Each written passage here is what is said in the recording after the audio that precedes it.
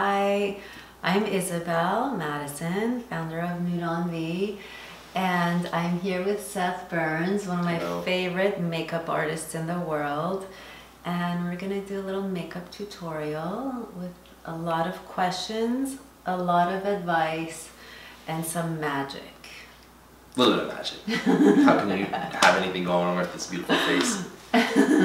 Perfect. So first, before we start, I want to know a little bit about how you got into this beauty world. Oh my goodness, all those years ago. So I guess it would start as a little boy in Louisiana who had a sister who went all over the state of Louisiana doing beauty pageants.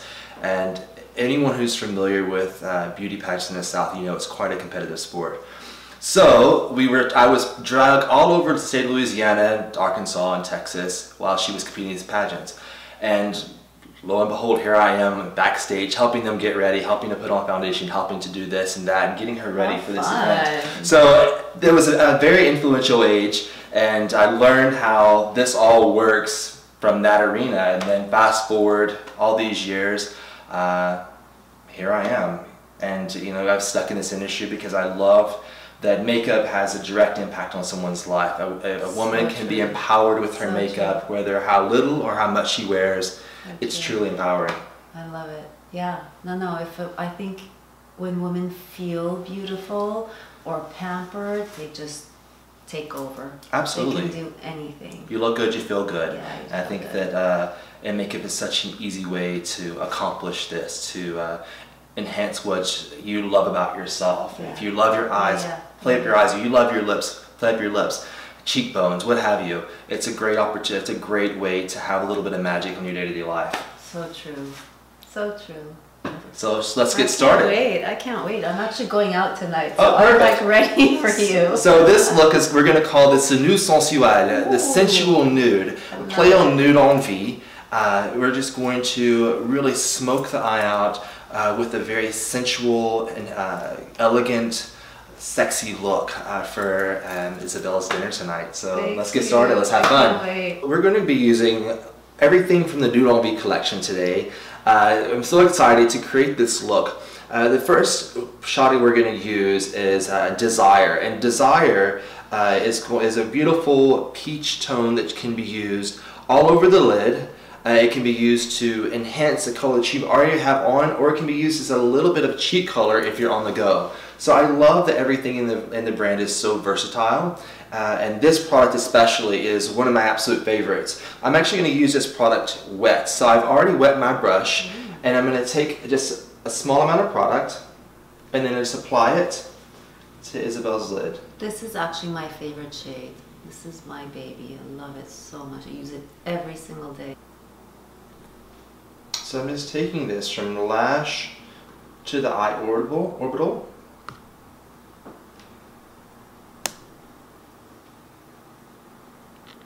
And just very softly blending it out so there's no harsh lines. And just instantly gives a really mesmerical look to the lid. So our next shade in this eye look is Bewitch. And this is one of my favorite shadows of the collection as well because it's a beautiful, universally flattering, warm rust shade.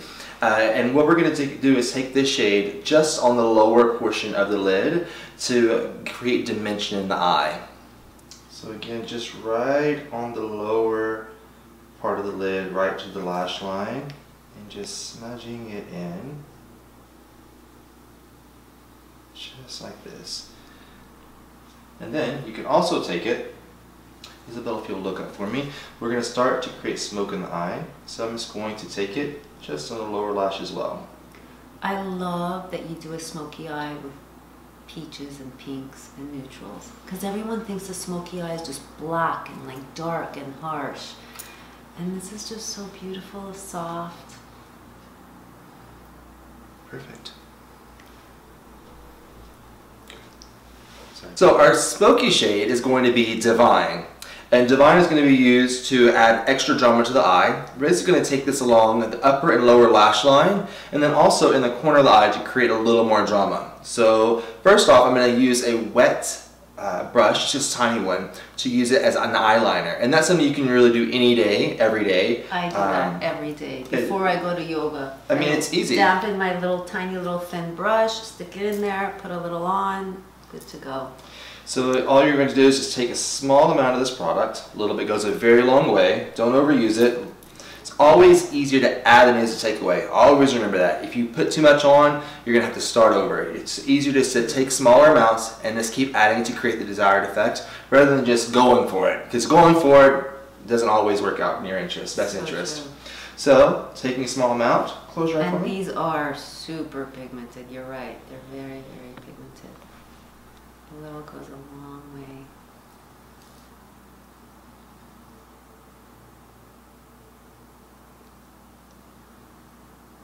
Seth, you speak fluent French, right? Nearly. I don't think I speak any language fluently. There's so many, even the English language, there's so many words that we don't even use, on a daily basis. You speak French beautifully. Thank you so much. You can admit it. I love it. So again, taking this to define the lower lash line as well, and just smoking it right along. And you'll see that I'm lightly tapping the shadow.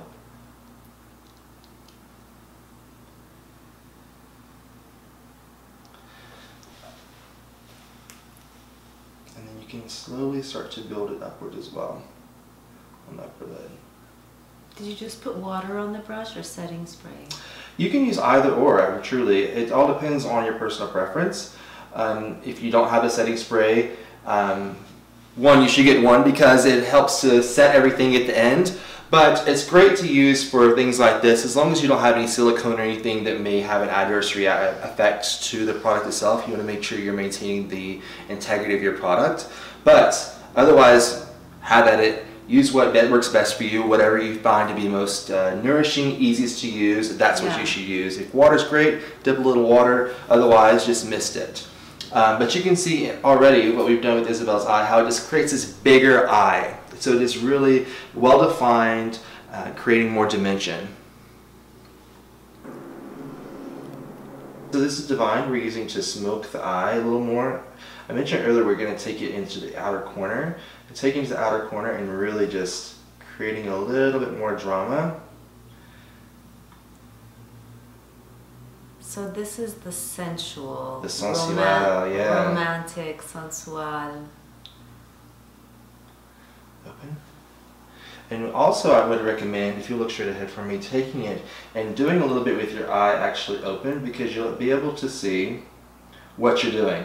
A lot of times you close your eye, you don't get to see what you're doing with your shadow. So you're doing a little bit open. It helps you gauge where you're putting it, if you're putting it in the right space, if you're lifting it up, or if it's going to have a downward turn to it. So you can see where we kind of took it up and out, and we'll kind of have a little bit of a finished version, just a bit, where we're taking it up and out to lift the eye and to open it. So all of them, except for Destiny, have a little bit of shimmer in it, right? You see? Right. How it's got that shimmer, so it's not too flat. I think shimmer is just so flattering, whether it's on the cheek, on the lips, especially on the lips and the lids. I think it's just... I think your shimmer is flattering because it's pearl, correct? Is where you're getting your shimmer from. It melts and almost melts into the skin. So when you're using it with your finger, you can truly get that effect, the really blended effect, without having like a chunky glitter. It melts into the eye better or the skin better, so it's a little more flattering. Yeah, it's a very soft. So most of them are very soft, but it just adds dimension, especially on the lips. I need to have that shimmer.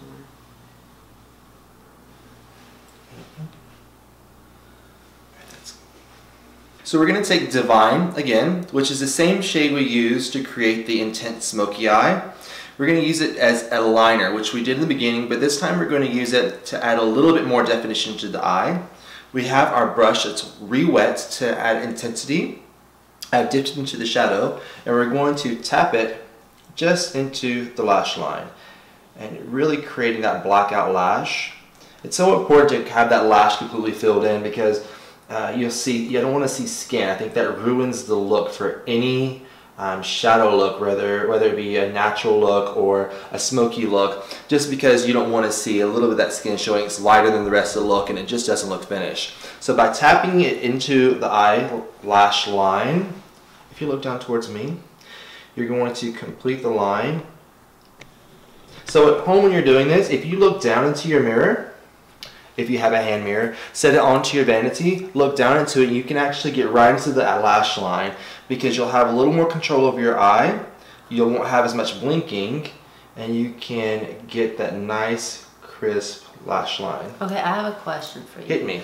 So I want your opinion on people that have like deep set eyes that are too far away, eyes that are too close. Like, how do you play? How do you make it work better? Like, if they're too close to each other, the liner should be not all the way in, right? It should be more on the outer edges. I think that definitely. I think it definitely has something to do with not completing the line, but also you have to take consideration not just the separation of the eye, but also the shape of the eye, because you may have someone who has these big, beautiful, open eyes, and they're maybe closer together, and if you keep it just to the outside, you're going to make the eye look even bigger, and maybe they don't want their eye to look as big. So I think it depends on several factors as to how you want to do their eyeliner, because if their eyes are super far apart and they have larger eyes, they may want to keep it to the outside because it makes the eyes look bigger. Right. Whereas if they're closer together, you may want to have it completed across because the eye looks smaller and it gives a little more proportion to the face. Yeah, you're right. You know, I think it's so important to create proportion. Makeup is designed for proportion and enhancement rather than to cover up fully. And so that's part of enhancing your natural beauty or whatever you love about yourself. You're right. Some people do have extra large eyes, right? Like, I never think about it because my eyes are not super big, and I'm always thinking, how do I make them look a little larger? But yeah, some people do have that where they do want it to go in all the way and make them look a little less large. Right. It's all about creating proportion in the face. Just like if someone has an eye that's slightly smaller than the other eye, no one is completely proportioned except for maybe a couple supermodels in the world. But to create symmetry, you may want to add a little bit more depth or a little more of a thicker line to one eye to add a little bit more or to create a little more symmetry in the eye. Totally. So I'm going to actually finish up with this look by taking the liner aspect of it. If you'll look up for me, I'm going to smudge, look up for me, just smudge here. And really polishing it up. And feel free to smoke and smudge as much as you like to create as much drama as you like. That's one of the things about makeup, but there's absolutely no rules. You make your own rules about makeup, and I think that's what's so empowering about makeup in general, is you can literally decide how you want to look and how you want to present yourself to the world. And I think you're so right. It's good to start with less and just keep layering and adding more. You can always go a little deeper, add more, especially in the beginning of the day. I think you should start less with less. And the beauty of, I think, with my brand is which is what I wanted, is to be able to add. And all the shades work so well together, right? Because you've used like 4 shades already. And even with what we've done today, that was kind of a transition from day to night as well. We gave you this really beautiful look with the first 2 shadows, and then we kind of segued into this beautiful, you know, super glamorous, Nude Sensuel look that is so flattering and elegant, but still very sexy and very sauvage, or you know, just wild. And I think that's what's so spectacular about these products. It's always, you should always have a little bit of wild. No one is going to be the same. I always have a little sexiness. A little girly. Always have a little temptation. Totally. I love it. I love it. Perfect. So it's definitely the ethos of the brand. Absolutely. Natural, sexy, feminine. Absolutely. You allow you control your makeup. You control what you show to the world, and I think you can do it with completely nude, or you can do it with a super sexy smoky eye, but still be in the nude family. And I think that's what's so beautiful and unique about your brand, is you can truly create these glamorous, gorgeous, mesmerical eyes. Different looks with just a few shadows. You have a wardrobe of looks. Thank you. So Isabel, tell me about this little jewel. This is the highlighter. I've been working on this for a long time. Powder, cream, no powder. Now hyaluronic acid has been added to it. It has a golden, dewy, creamy, beautiful formula. Not too like highlighted when you put it on, just like this luminous, wet feel, look. I can't wait for you to try it and put it on me. Here we go. Let's dive in. So as you can see, the pigment in this is absolutely gorgeous. I mean, if you can see how it just reflects light, it's absolutely incredible. So I'm going to use just a smudging brush or a foundation brush to lightly, of course, it's always easier to add than it is to take away. So we're going to start with a small amount. If you'll turn your head slightly this way, and we're going to stipple it onto the skin. And you can see it just gives a really wet, dewy look to the skin. This product looks like it can really be used for someone who doesn't like to wear a lot of makeup, likes a really natural look. You can put you could probably even put this on your lid too if you wanted to. Just kind of take it with your fingertip, apply it to the lid for a nice dewy look to the lid. Probably use it as a shadow base if you'd like as well. It's so versatile, like most everything else in this brand. But you could just see right here how it just gives this really gorgeous, gorgeous luminosity. I did put that on the high cheekbone, just in the center of the forehead, down the bridge of the nose. And then you can also take a small amount with your ring finger, or whatever finger you choose, and pat it right here, just on the Cupid's bow, on the outer edge of the upper lip, to kind of give more of a pout. And that's going to kind of pave the way for our lipstick when we get to that step. So you like it? It's gorgeous. It's perfect. I just didn't want something that's too light or too dark. I felt like this is more of a skin tone. It just blends in kind of well, but gives it that beautiful look. It's gorgeous. It's universally flattering as well, which is one of the great things about this whole brand. The whole collection is universally flattering, which I absolutely adore. So the reason we like to use like a highlighter like this is, what's your opinion? You're bringing light to the face. You're accentuating the things that you love about your face, and also it's great for lifting those cheekbones up and adding dimension. So it's all about creating dimension. If you're all one color, if you're all one texture or what have you, then it kind of you kind of lose some of the dimension in the face. So we're basically using highlighter to put dimension back into the face. Like we put it right here along the high cheekbone, the bridge of the nose. We're bringing those features out and accentuating them to create balance, proportion, symmetry, or to basically reintroduce it after putting foundation on. I think it kind of makes us look younger too. Absolutely. You know? Brightness brings you, yeah. Like a youthful dew. Right. That's what we're going to call it. Well, you even think about when Chanel used to wear so many pearls to bring light to her face, and that's why you had pearls. She wore pearls, pearls, pearls to bring light to her face. Bringing light to your face is very flattering for the most part. Yeah. So you're reintroducing the light back to your face. We're putting pearl on the face. Putting pearl on the face, exactly. It's beautiful. Now I'm introducing to you this amazing cheek color, it's a cream cheek called Greatness. And it's going to go right on top of Goddess, which was the highlighter from just before. And you'll have to forgive us, guys. We have a little bit of a situation, the helicopter up here. It won't leave us alone. There were 4, now there's 1. So as long as you can bear with the sound of 1, we'll continue. But apologies if you can hear it in the background. So Isabel, tell us about this amazing cheek color, Greatness. Greatness has a bit of pink, a bit of depth to it. There's a little bit of plum. It's very youthful. It still has warmth, but it's great for all skin tones again. Yeah, universally flattering. I can't wait to try this on you. So let's dive in. We're going to try Greatness. And again, Greatness is going right on top of Goddess, which was step 1 for this whole look for the cheek highlight.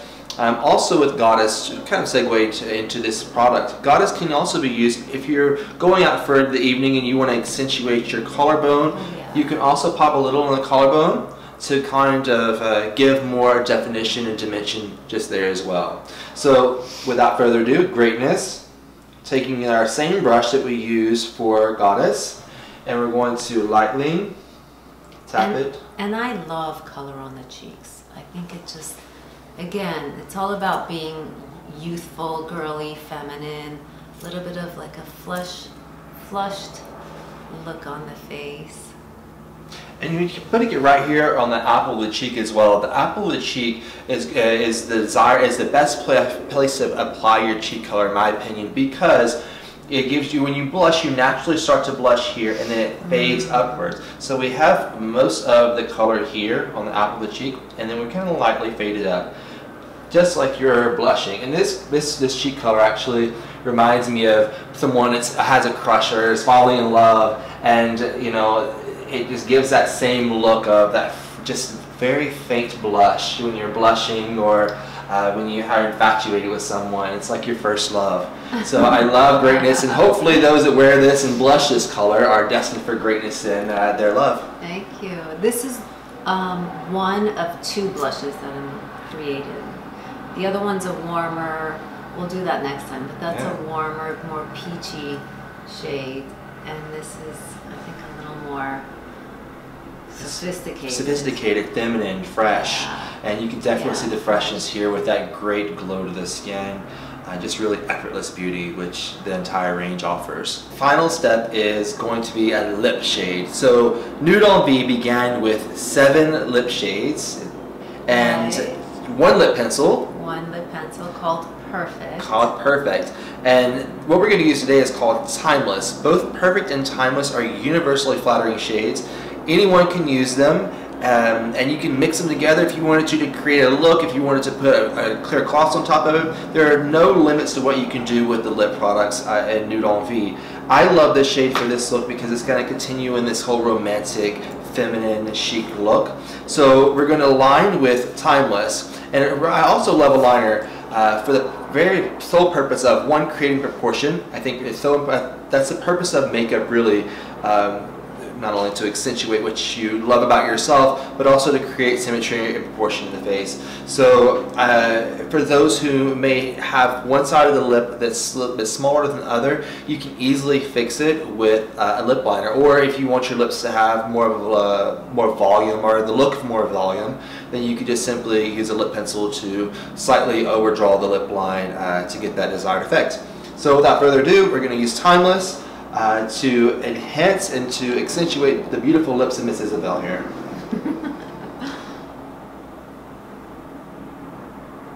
And taking it right on her lip line, because she already has beautiful, full, symmetrical lips.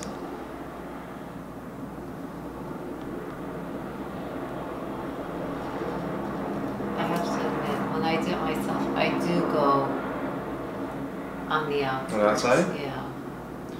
Yeah, you know, I think that's one of the things that most women do, is it's so personal, is lip liner. And most women have their own technique that they know and love, and I think that's one of the great things about, again, another of the great things about makeup, is that everyone has their own unique way of doing their lips. And it's so easy to do with lip liner because you can truly create the lip that you want.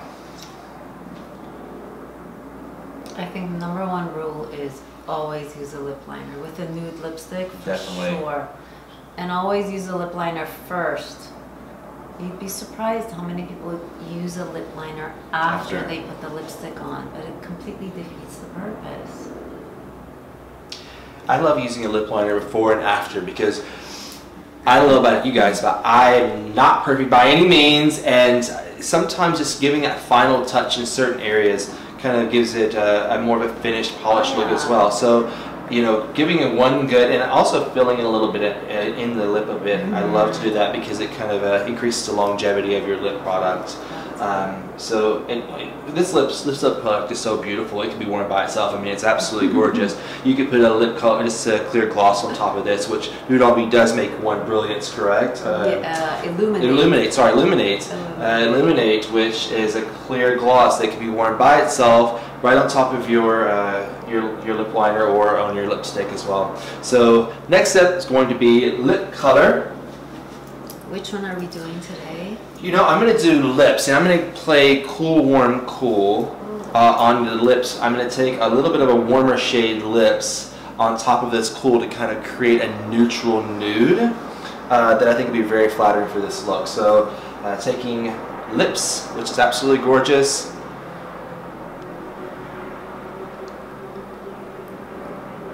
And it's literally the perfect nude.